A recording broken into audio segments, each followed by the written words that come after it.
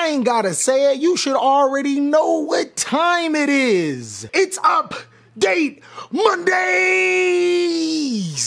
Ironically, Monday isn't a time, but we gonna roll with it for now. What's going on with your big dog? It is a gorgeous Monday out here, and hopefully it's a gorgeous Monday for you, because today is a very special Monday for me. It only happens once every 7 years, but as we speak right now, the comet is coming to give all of the firebenders special powers. Wrong thing. Today isn't really special enough for Fire Lord Ozai's comet to come through, but fortunately enough, I'm not even a firebender. I'm pretty sure I identify as an earthbender at this time. Today still very much is a special day for me, as today is my birthday, so I just gotta ask, what you get me? No. What you get me? Nothing is not what you got me. You got me something, right? Right? Right? I'm not crying about not getting a gift. That's materialistic. I would never cry over something so trivial. You are crying because you forgot my birthday, but I forgive you, and I actually got a present for you. Today's video, I'm going to be giving you hope and preparation. I'm going to be talking about some strategies that could be meta if the Forbidden List falls their way. I'll also even be discussing to you guys some cards that can realistically come off the Forbidden List that could happen very soon, and some cards I wouldn't necessarily count on coming off the Forbidden List because it'd probably make this deck too busted. So with that being said, we're actually sitting on the stairs. Let me go sit in my birthday chair at least, because you know, the chair didn't forget about my birthday.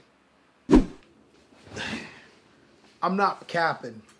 This chair is comfortable. It's not even mine. It's really Sabrina's, but I'm commandeering it for today.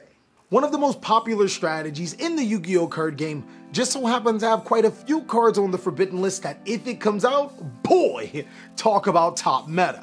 Burning Abyss is a strategy that is based off of being able to special summon monsters to your side of the field when you don't control any spell and trap cards. The workaway around this is just special summon your monsters and then set your spell and trap cards forehead.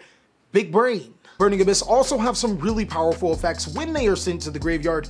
Monsters like Seer and Graph allow you to float monsters to your side of the field, and then there's Dante, which allows you to recur said Burning Abyss monsters to your hand. The cool thing is, even with the restriction of you can only control Burning Abyss monsters or these cards are destroyed, this deck is actually really good at link summoning. Being able to supplant link monsters to your side of the field and then negate Burning Abyss monsters' effects, preventing them from being destroyed, is just something that this deck is pretty insane at. Also, since Dante doesn't have that clause, it kind of helps the deck greatly. Now, there are a few cards, like I said before, that can come off the Forbidden List that would make Burning Abyss insane. Monsters like Fairy Tale Snow coming off the Forbidden List would be phenomenal. It also allows you to play boss monsters like Orbital Hydralander and work around it, saying that you can banish the additional copies that you would send to the graveyard anyways. I do not see Fairy Tale Snow coming off the Forbidden List, but a card that realistically could come off the Forbidden List is Beatrice, Lady of the Eternal. This card is the boss monster for the Burning Abyss strategy, allowing you to send cards from your deck to the graveyard. All you have to do is discard a Burning Abyss and use Dante, or just use the 2 level 6 monsters that this deck never had. If either of those cards come off the list, you can count on Burning Abyss being terrifyingly powerful. It'll be a fairy tale to reach the Lady of Eternal. Another strategy that can become irrelevant to completely meta tier overnight is True Draco. Now, the True Draco strategy is based off of tributing your spell and trap cards to be able to summon these monsters, but the spell cards are actually insane. Disciples of the True Draco Phoenix and True Draco Heritage give you additional tribute summons on your turn, and can also destroy spell and trap cards on the field when they're tributed. Their trap cards in True Draco Apocalypse and True King's Return almost do the exact same thing, as they allow you to tribute summon but on your opponent's turn, and can destroy monsters when they're sent from the field to the graveyard. Their monsters are no slouch, and they completely complement the spell and trap cards, as Ignis and Dynamite allow you to search or place True Draco spell and trap cards respectively to your side of the field or hand when your opponent activates monster effects. Now, True Draco actually has a few cards on the Forbidden List that if they came out, it would be a terror for a lot of reasons. One namely being Dragonic Diagram. This card allows you to basically search True Draco cards for free. All you have to do is destroy your True Draco spell and trap cards on your field, and trigger their effects. And then is their boss monster in Masterpiece, which not only becomes unaffected by whatever 2 cards that you tribute, whether monster spells or traps, it can also banish a continuous spell or trap card in your graveyard to be able to destroy a card on your opponent's side of the field. This is a quick effect. Now, the ops wouldn't like any of these cards coming off the Forbidden List, and I would have to say that it's fairly unrealistic. A more realistic approach would be True Draco getting Dynamite the True Draco Fighter to 3. I think that would be extremely helpful, as cards like Anti-Spell Fragrance and Imperial Order are very powerful into this format, and it's something that True Draco can take advantage of. With players speculating cards like Maxi coming off the Forbidden List, True Draco would be a fine candidate for Konami to allow off the list to help balance those combo decks.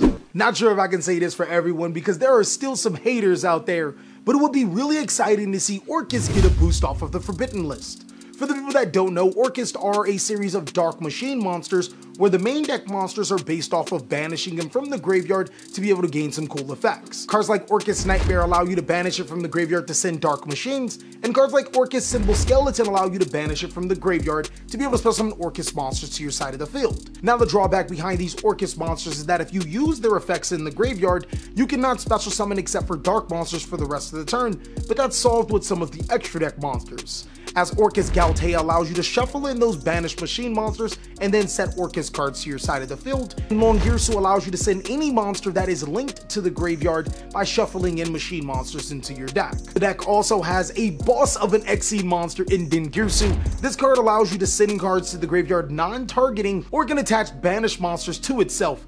The crazy thing about Dingirsu is that, just like Beatrice, there's no real way to summon this card like normally.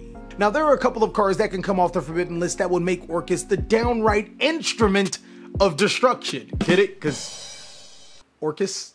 Nightmare Mermaid is a godsend for the Orcust strategy, as it can be linked by just going into any Nightmare monster, and it allows you to special summon Orcust Nightmare to your side of the field to start off your combo. I genuinely don't see that happening, as that makes it a little bit too splashable. Almost any deck can make Nightmare monsters, but what I could see happening is Orcust Harpora coming off the Forbidden List. It has the same restrictions as all of the other main deck Orcust monsters, but allows you to special summon Orcust monsters from your deck to your side of the field. This alone could put Orcust in the top contention meta. I think players will be singing its high praises if it were to happen. Cause you know, instruments. Now, Forbidden List or not, I genuinely feel that this deck just might be a top tier contender almost no matter what. Adamantipator is a deck that is built off of excavating rock monsters and then special summoning the rock monsters that you excavated to your side of the field. Your most important cards are Adamantipator, Researcher, and Seeker. Both of these cards allow you to special summon themselves to the side of the field if you control a rock or Adamantipator monster respectively, and then excavate the top 5 cards to special summon any of your level 4 or lower non-tuner rock monsters to your side of the field. Summoning monsters like Quackimiru Guardian allow you to prevent yourself from being hand-trapped earlier on, while summoning monsters like Prank Kids Roxy's allow you to pop off, king! Get additional monsters to your side of the field, draw cards for free, and extend your combos. Now, ever since the Forbidden List way back, Adamantipator has dropped from top tier to almost irrelevant. Banning Union Carrier was huge to the Adamantipator strategy, and to be quite frank, I don't think that this card should come back right now. A card that was actually banned because of Union Carrier a little bit before was Block Dragon. Now, Block Dragon is a fairly powerful card allowing you to add rock monsters from your deck to your hand, but then you start to think about it and it's like, kinda? I mean, let's face it, the real culprit here was actually Union Carrier. Allowing you to equip Block Dragon from your deck and then get it to the graveyard was a little too much. I think it's fairly realistic to give rocks more support in Adamantipator as well with the unbanning of Block Dragon, but like I said, I don't think that Adamantipator really needs it to be a top tier contending deck. And the last strategy we're gonna talk about don't need your help because it's already a top meta deck, but you ain't hear this from me. It's the worst deck ever. It needs help. It needs it.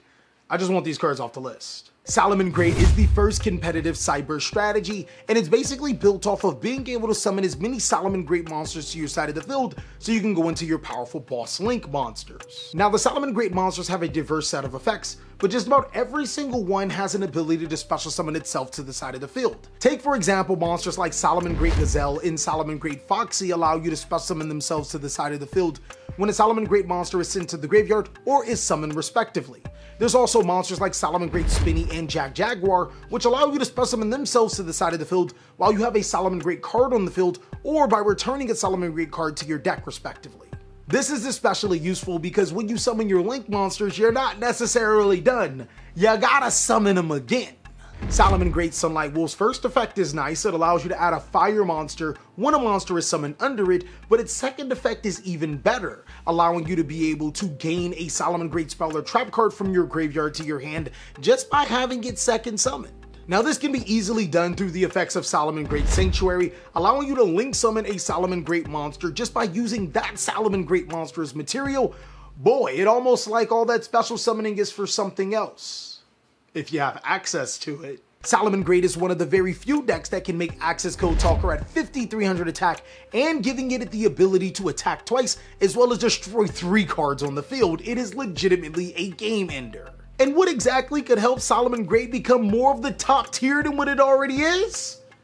Not much. You could give us both Solomon Great Gazelle and Solomon Great Circle to 3, but I think that's a little unrealistic. What will be more realistic is giving us just Solomon Great Gazelle to 3 alongside of Solomon Great Mirage Stalio, because that just feels like fair, I guess. One thing I will tell you is any movement off the forbidden list for Solomon Greats, and not only are we Solomon God, we doing a deck profile. Well, that is all that I have for today's video. If you excuse me, I'm about to go enjoy my birthday. I think I'm gonna buy a bike or something, I don't know yet. But of course, if you want to see more amazing content, then go ahead and check out either of these videos. But until then, I'll catch you on the next one.